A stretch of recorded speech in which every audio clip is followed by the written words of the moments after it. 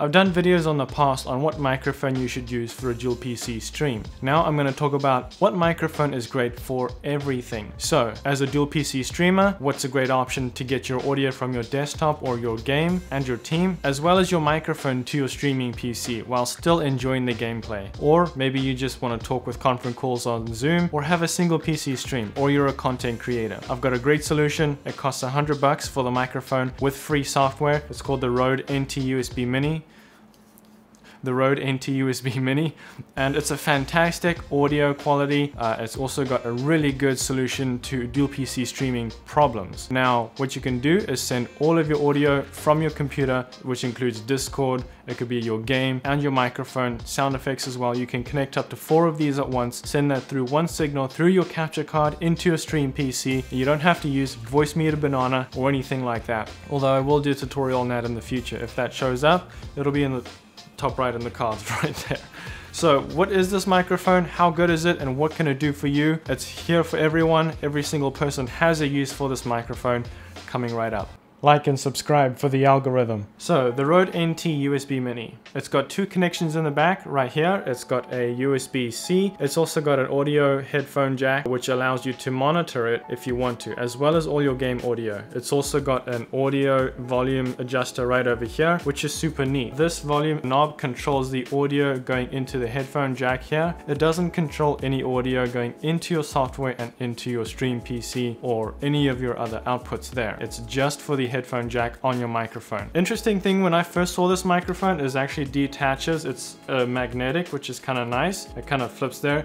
Nothing premium or crazy about it. It is a little kind of, it might flop around a little bit. It's a little loose, like if it moves. I mean, it's going to be on a table, so it's not going to move. But if I want to adjust the microphone, it might come off like that if I wanted to kind of pull it like this and adjust it, which you can still do that with a boom arm. I've got a boom arm right there and another one right there for microphones, and I'll link everything that I mentioned in the video down below. The nice thing about this microphone is it's very minimal setup. It's plug and play. Literally plug the USB-C into the back of the mic, plug the USB into your computer. If you have a dual PC stream, plug it into your gaming / main PC. And then you've got the Rode Connect software, which is free. You can download it. It comes with the box. By the way, the USB-C cable does come with this microphone, and in addition to this microphone, you can detach it, take the little plastic grommet out of here and mount it on a boom arm. That's really nice. Now you might be thinking, but I already have a Go XLR, or I have a Rodecaster Pro, which is right over there on the desk, or maybe some other soundboard, or maybe you prefer using a USB headset. That's totally fine. You can have an audio out from the Rode Connect software into whatever audio device you use. So you can send it to your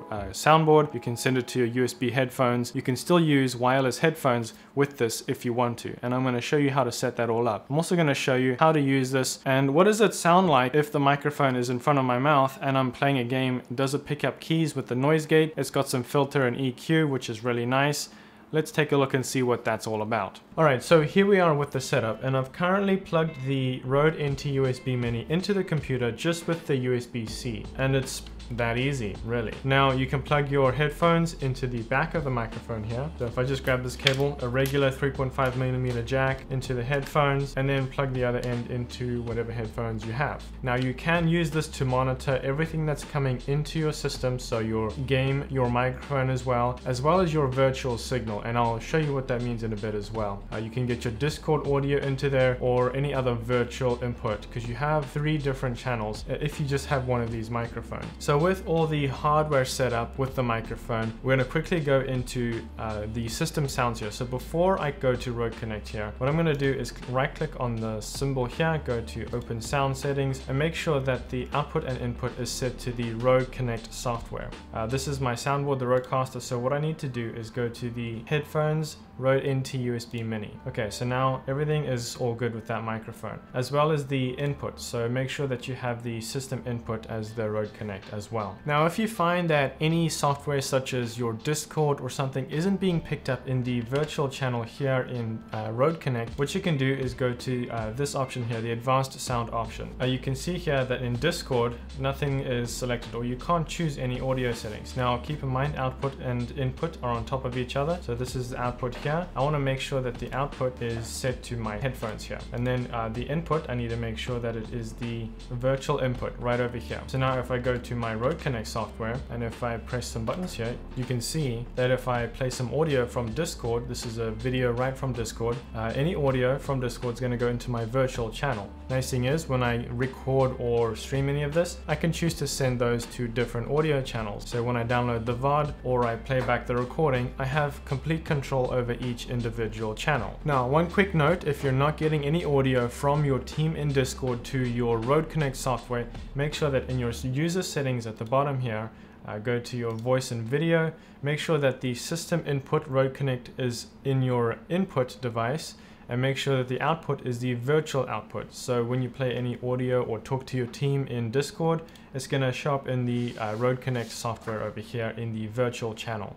Like and subscribe for the algorithm. So, assuming you've set up your Rode NT USB Mini to your computer, here's how we set up the software. So when you've opened up Road Connect on your computer here, if you see this window, just go up here and you can just choose whatever microphone you have. If you have more than one plugged in, you'll see more than one over here. I'm just going to drag it onto my channel 1. Go next, and I obviously have my system, and I want the virtual because that'll allow me to control Discord audio, TeamSpeak, whatever team chat you're using, and then we'll click finish. Now you can see that's as far as the setup goes. You can already see it's picking up the microphone here, and you can see that there are 4 different channels currently. So you got your microphone system, so your game and maybe your music or Chrome, anything like that. You've got your virtual, which you can set up to Discord or whatever TeamSpeak you use, and then you've got your sound, so you can play all of these different sound effects. And obviously with these sound effects, you can add your own sound effects too, so just drag and drop it onto one of these buttons here. You can also create different windows here, or tabs essentially if you're thinking of Chrome terms, and you can have different ones over here, and that's really nice. So when you go into your settings here, let's go to the preferences. Now this is important. When you're setting up a dual PC stream, assuming that's what you have, obviously this works with a single PC stream or dual PC. If you have a dual PC stream setup, this is very useful. So monitor out. If you have your capture card selected and you're setting your video to go through the capture card, you know, some people might have audio problems. How do you send your audio from your game to your headphones, but also let your stream on your streaming PC hear you? This is how you do that. So what you can do is you can choose to send it through the Elgato HD60S. This is including the microphone, game sounds, your team chat, and the sound effects from the sound effects bar over here. That's all going through one signal through the Elgato HD60S in my case, but it could be any capture card that you use, and that'll go into the stream PC. And that's just one audio channel in the stream PC. You can control all of your audio setups right from here. You don't have to touch the streaming PC for any reason. That's really useful. Now if I just go back here, you can see that you can include or exclude your microphone from that. So if I choose to exclude it, my stream is not going to hear my microphone. Obviously that's not what I want to do, so I'm going to choose to include my microphone. Now assuming I have a single computer setup for my stream and I don't want to use the microphone or the headphone out on the back of the microphone, because you cannot remove the monitoring from your microphone into the headset in the back of this. So I've tried all different kinds of things. I've looked up the manual. You just can't remove your monitor mix from your microphone into your headphones if you're using the jack on the back of the microphone. So if you have your headset or soundboard USB wireless headset connected to your computer, that's where you'll select it here, and it'll send it straight to the output on your soundboard or whatever headphones you're using. If you're doing that, make sure to exclude the microphone from that, because you don't want to hear your microphone in your headset, because it's about a 300 to 400 millisecond delay. It's a little bit of an echo, it's a little uncomfortable. You can't talk with an echo in your headset. You'll obviously get tongue twisted.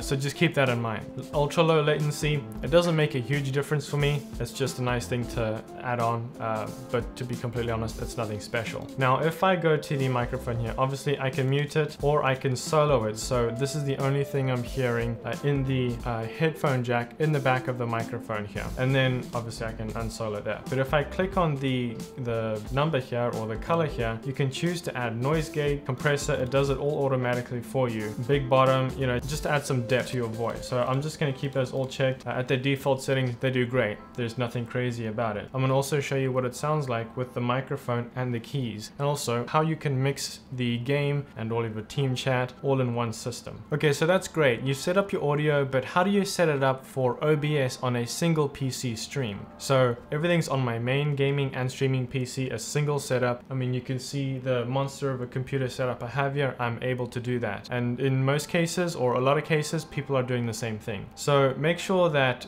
when you're in OBS here, you can select, right now this is my soundboard, which is this microphone coming in here. So I can do this in two ways. First of all, my microphone or audio in, I can go to the properties here and I can just change it to the stream input Rode Connect. What happens is all the audio channels from Rode Connect, the software, which is free by the way, it comes with the microphone. You can send your microphone, system, virtual, and all the sound effects. And if you have extra microphones, you can connect up to 4 of these into USB minis at the same time. It's putting all of those audio channels into one channel so that it all comes into OBS with one channel. So you don't have to mess with any of the audio sliders in OBS. It makes it super easy. You only manage your audio from one place, which is the Rode Connect software. What I'm going to select is the stream input from Rode Connect and just click OK. Now it's going to be picking up my microphone here. So if I'm tapping it, you can see it's going to show up in OBS. Now I think it has a filter here. Yeah, there's an audio gain there. So if I turn that down, now it's not peaking anymore. Normal levels, right now the microphone it's about that distance away from my mouth and it should sound pretty decent. It's not recording yet. I'll show you all the audio tests in a second. Like and subscribe for the algorithm. Alright, so we know how to set this up and how to use it, but let's take a look and see how this works. What are the best practices for this microphone and what are some do's and don'ts? Also, what does it sound like if I'm touching the keys and obviously the microphone is right here? What is it going to sound like if I'm playing keys? Is it going to pick that up and how obvious is it going to be? Okay, so what I've got now is I've got my headphones into the back of the microphone here because I want to see what everything sounds like. So right now, the audio you're hearing is the Rode NT USB Mini. It's on my desk. It's about 2 hands away from my face. 3, 4, I don't know what I'm doing. Okay, so right now what you're hearing is the Rode NT USB Mini going from the microphone into OBS. And I'm looking that the audio looks a little quiet. So right now I'm going to turn it up a little bit. And this only affects my headphones because I'm a doofus. All right, let's open the Rode Connect software. And what I can do is increase my microphone volume here. So when I increase that, it's going to increase it in OBS. And right now I've got the basic audio treatment on here, the simple stock stuff, and audio seems to be pretty good in OBS. Now I've got my system audio here. It looks a little loud, so what I can do is I can take it down in the system audio over here. So audio sounds good. And obviously I can hear my microphone in my headset. For some people that might bug them. For me, it doesn't bug me all that much because I'm kind of used to it, kind of like it. I like to know what the stream is hearing. So there's nothing crazy about that. Right now you also are hearing the keys. So if the keys are loud, then you'll be able to hear them. I can hear them a little bit. If it's distracting, then well, that's tough for you, unfortunately. That's as much as a noise gate as you're going to get. If you add a noise gate into OBS, you're going to also add a noise gate to all of the rest of your audio. So if there's quiet game audio like this, your noise gate might cut that out. So you can't add a noise gate in OBS. The basic noise gate with the Rodecaster Pro is pretty good. So if I don't talk and you just hear the keys. Revealing area. Scanning ahead.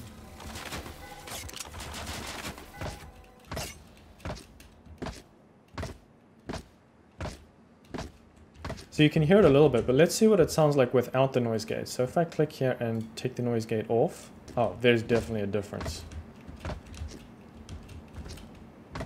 Yeah, I can definitely hear that difference.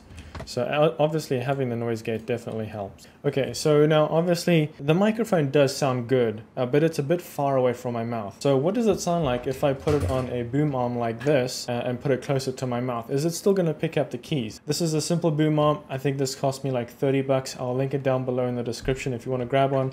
I've had this forever and it's done me well. Nice thing about this microphone is it comes off the stand. So I can just, it's magnetic, take it off and I can just slap it right onto there. Real quick, let's take a look and see how directional this microphone is. So right now I'm pointing it directly to my mouth, being recorded in OBS Studio. And if I turn the microphone, I'm turning directly 90 degrees from it. You can hear it's cancelling a lot of that audio and it doesn't sound as crisp or clear. So there is some audio removing. Now you can hear the noise gate is taking a little bit of effect now because it's not picking up the audio from the back of the microphone. It's only picking up what's in front. So it's going to cut some of my audio out. Now if I turn back to the microphone, you can just sound how nice that actually is. So with this all the way to my mouth and I'm going to adjust audio, what does it sound like on the boom arm and if there's keys on the keyboard? Like and subscribe for the algorithm. Okay, so now I've set up the Rode NT USB Mini. It's right next to my mouth and it's on the boom arm. I've also adjusted the audio a little bit so it's not as crazy, but I'm not peaking in OBS. Right now you're hearing the audio from the Rode NT USB Mini into the Rode Connect software, which goes into OBS Studio, and it sounds great. Now if I just shoot here real quick, it's probably a little loud, to be honest, for OBS, so let's take it down a little bit. Nice thing is I can control all of the audio right from here, and if I had a dual PC stream, again, I would control all my stream audio on the stream PC right from my gaming PC here. I have the noise gate on, and currently I'm running around clicking and pressing buttons, and currently I can't hear it as crazy as I used to. The microphone is closer, I can hear my voice a little louder, and if I stop talking, let's see what it sounds like. Revealing area.